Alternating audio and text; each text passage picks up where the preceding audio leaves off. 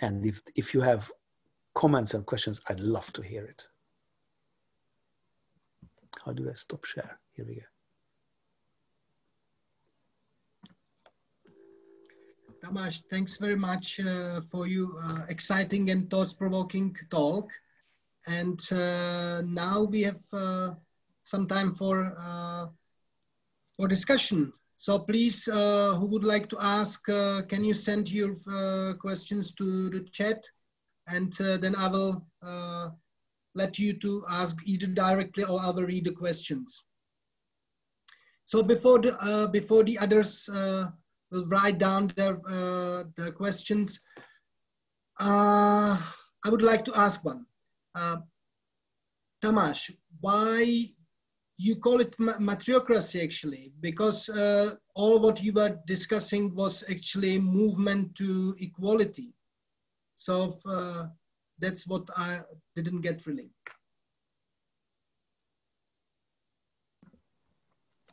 I think that we are moving towards a system in which there's going to be a female advantage.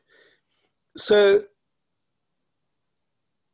women, if we are going to be in a world in which the social network capital, in a gender equal world, in which the social network capital is going to be more important than physical wealth, like in hunter-gatherer forager societies, then the sex, and I'm using this very carefully rather than gender in this point.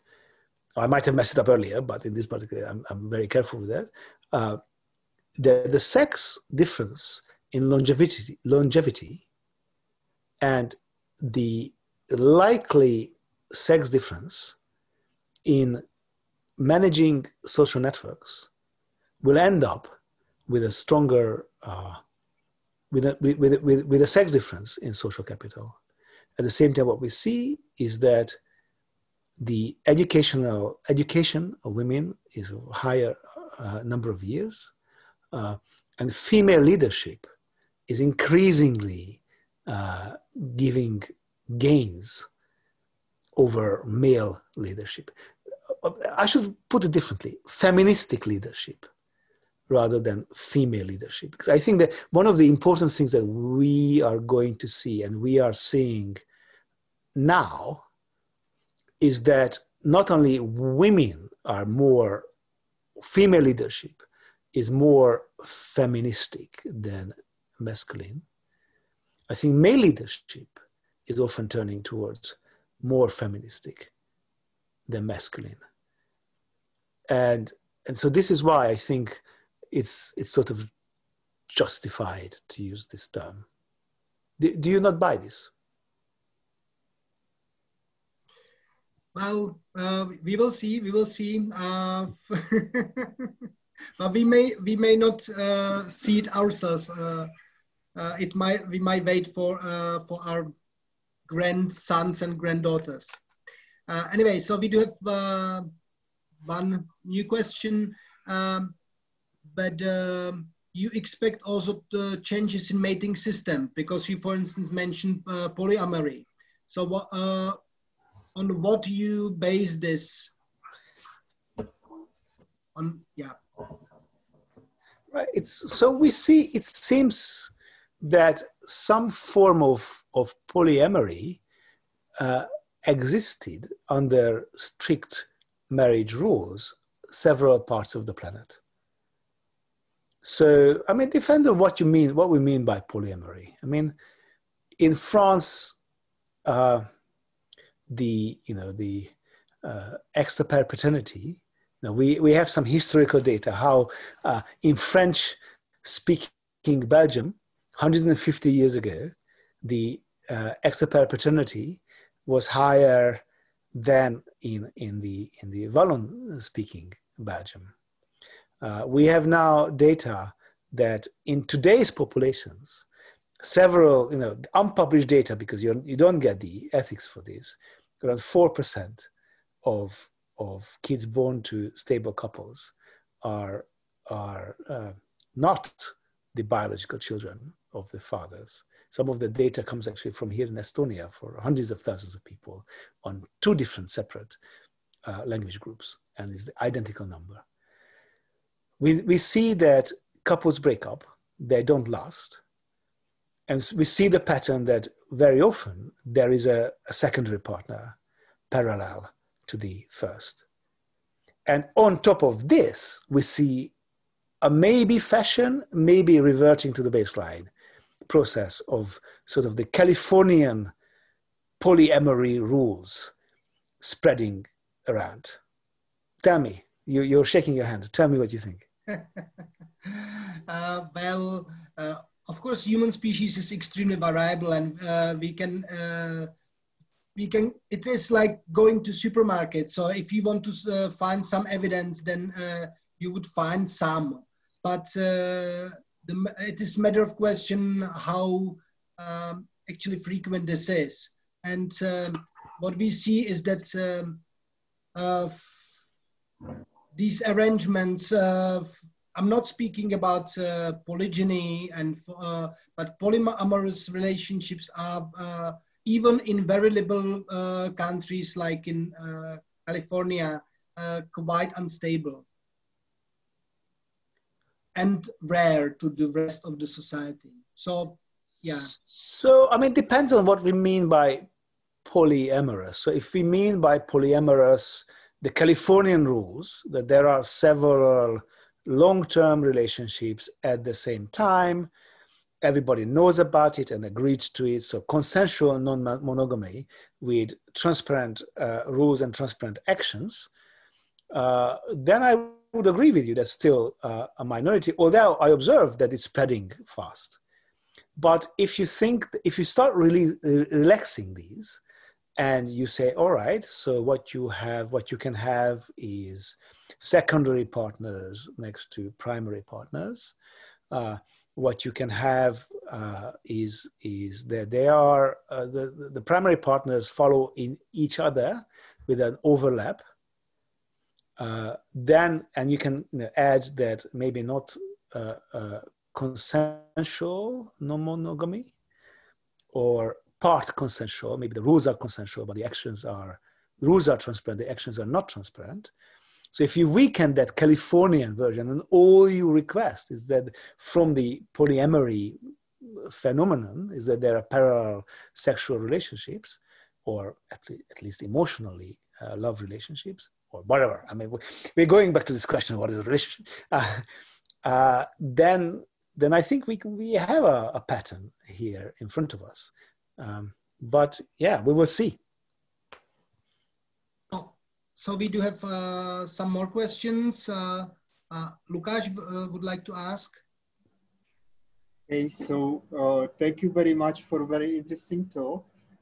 I would like to ask about the declining fertility. So you correctly said that it's not, it's against what we would expect it from resources, yeah, but you count it only like energy, like for food resources are food, but anything what is limiting is a resource. So here probably like time investment per offspring is the limiting factor. So I am asking in these, what we observe, this shift from say R strategy or fast lives to like slow strategy, K strategy, doesn't mean in fact that we should expect much stronger competition for both sexes.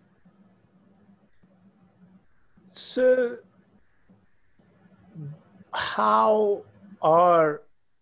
okay, so I will start with just admitting that I do not quite understand why fertility is falling. I mean, I can see many of the proximate mechanisms, but it's weird. I mean, we can see that women are postponing childbearing. The baby fever comes in at age 29 and a half, it seems. And then that's the point where women very often, not the majority, but not everybody, will have a baby fever. But these women are engaging in sexual sex beforehand, or most of them, but of course using contraception. So there is a pattern there that I think we have solved this actually with Anna Rothkirch. We've been working on this, and I think we sort of solved that bit. But still, then women could have more than 1 or 2 kids, and they have fewer. So there's a decision element there. Weirdly, maybe doggies reduce the number of kids. Like we have these cues out there that might be cues for being kids around, and it's also an anecdotally but often described process that women who would have a baby fever for a 3rd or 4th child would have a puppy instead. And then suddenly they don't have the baby fever anymore. So I don't think that we entirely understand how it started. Again, I don't quite see how it happened. So once we have an education process going on, I think I understand it, but I don't buy any of the start of the fertility decline in the 18th century France and then in 19th century Western Europe. I don't personally buy any of the hypotheses that are there. I know that there are deep believers in the different versions, but what do you think? What is your favorite mechanism? So my favorite is that per offspring we spend much more. Sorry for the darkness, I forgot to switch light on. So, but my favorite mechanism is the analysis that each offspring now takes much more resources than individual offspring in the past. So we need much more time and energy in watts, say, calculating in watts, like any resource in joules or watts. In fact, our offspring are now taking a lot of resources. So we cannot have 10 of them, as we are forced to invest enormous amount of energy and time to each of them. And still, because we want them to have like good quality life, but it needs a lot of resources, a lot of education, a lot of parental investment. So we simply cannot afford to have 10 well-nourished, in any sense, offspring, and that forced to have as good offspring as possible in a very competitive world. So that's my favorite explanation. So as a father of 2 smelly teenagers, I hear your point about this being costly. But my only counter-argument, I don't really want to counter-argue you, but my only counter-argument is that when societies in which inequality is higher and economic competition is stronger, they do not tend to have a lower fertility rate than equal societies. In fact, if there's a trend, it's the opposite trend. So higher equality within the society, if let's say measured by the Gini coefficients, does not lead to a higher number of children. So if the mechanism is that we need to invest into the kids because of this increased competition out there, which I buy, that is clearly there, referring back to the smelly teenagers. But that doesn't seem to be, so the data doesn't seem to be supporting, at least so far, that hypothesis. But some element of that mechanism is clearly there. So I think this is what I'm saying. I, at least personally, do not know. Yeah. Tamas, there is another question. You were showing figure with number of children around 30,000 years in the past. Where are these data coming from? Right. So that was my illustration, and that data is coming from the hunter-gatherer, the demographic literature on hunter-gatherers and a demographic literature on agriculturalists. Okay, so I will continue with this. I can send. Yeah, I can. Sorry, I can. So these are non-controversial, so I can easily send the papers over of this. Okay, all right. You were showing us that patriarchy might be like the most recent end of our evolutionary history, and the rest of it, because it's a hunter-gatherers, it might be much more equal. And it's just because we don't see it as it's somewhere in the past. I was wondering, you know, sometimes we treat hunter-gatherers as a kind of same category, but we also see that there are huge differences. And scholars sometimes tend to select those groups which look more equal, like Pungsans and others. But for instance, in some cultural groups in Australia, they show actually very big shift to patriarchy, and some of the biggest we see.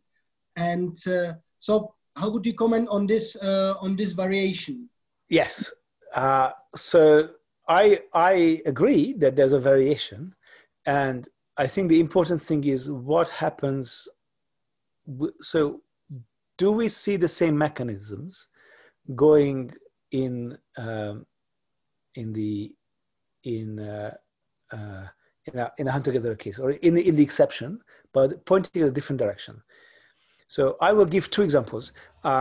Unfortunately, you are so amazing that you actually ask about the Australians, and I am desperate to actually go there and figure it out, because from the existing literature, I haven't really been able to sort out what is really going on there.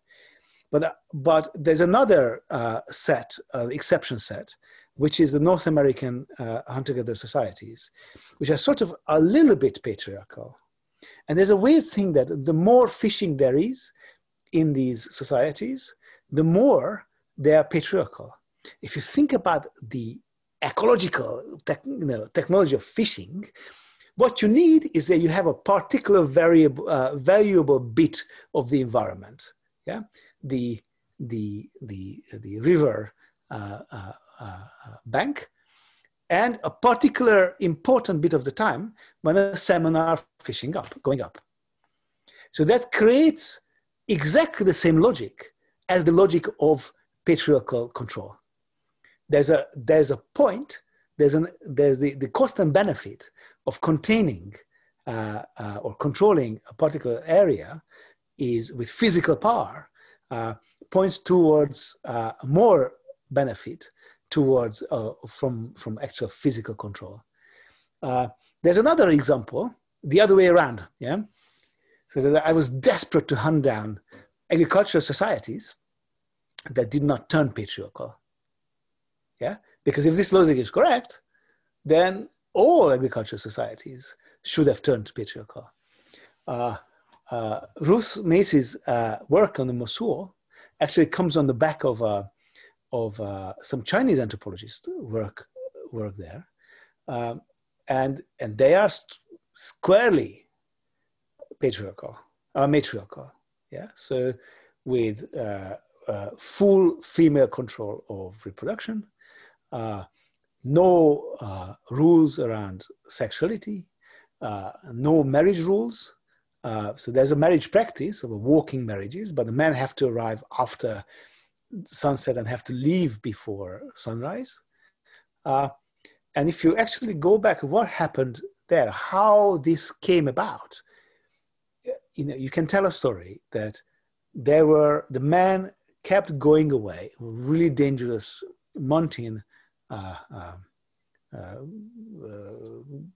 pastures with the animals.